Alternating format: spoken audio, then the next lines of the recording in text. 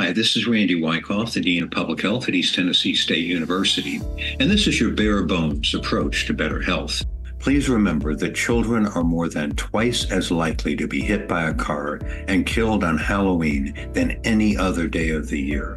Here's some important safety advice. For trick-or-treaters, the number one piece of advice is visibility. All costumes and candy bags should be light-colored with added reflective strips. Everyone should carry a flashlight, a lantern, or a glow stick.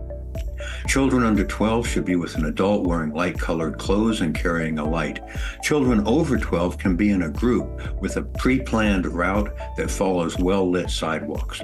The group should only cross at intersections, never enter any home, and no horseplay.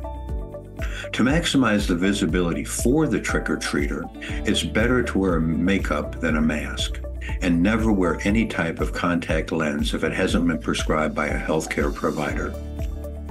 For drivers, the most important safety advice: slow down, slow down, slow down. Not only are there a lot of children on the street, they're excited and may not pay attention to the usual rules of the road. Be especially careful backing up and turning corners, and slow way down in residential neighborhoods. For more information on this topic, please go to the College of Public Health website. And until next week, please be well.